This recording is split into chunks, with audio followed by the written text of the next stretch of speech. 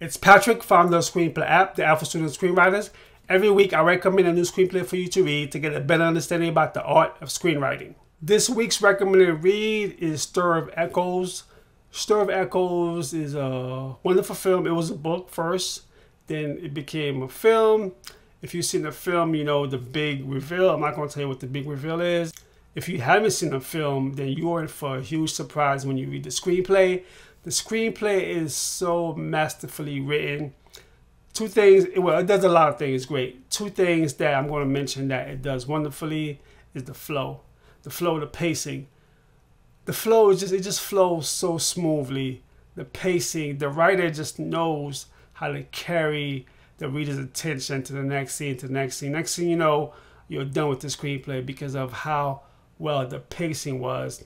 Pacing is something that is so critical to any screenplay. I've talked about this before. Pacing is just so important. If your reader is not engaged in your story, then you've lost the reader. If you lose the reader, then it's hard to get your screenplay out there. Keep in mind, there's going to be people reading your screenplays, gatekeepers, that's going to decide if you should move to the pile of recommendations or not. And to get there, you have to make sure your pacing is great. Obviously, there's a lot of things that comes before that. Your characters, dialogue, and scenes and things like that. Everything has to come together.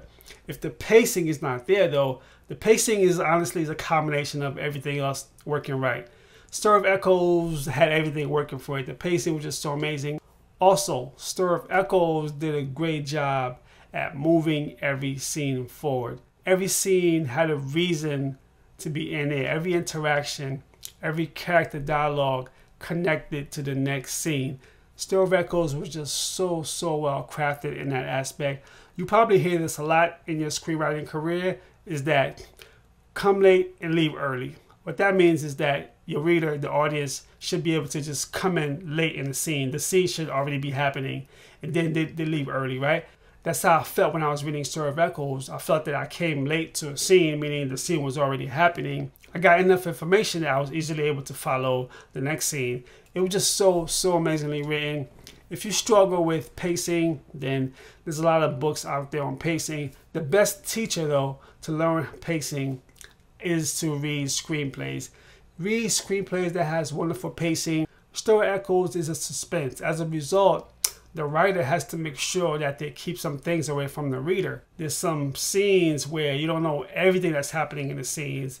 And then just the discovery is just what's so great about the screenplay. You discover stuff as some of the characters discover it. There are some things that are hidden from the characters that as the reader, there are some things that's hidden from you, the reader, that the characters know.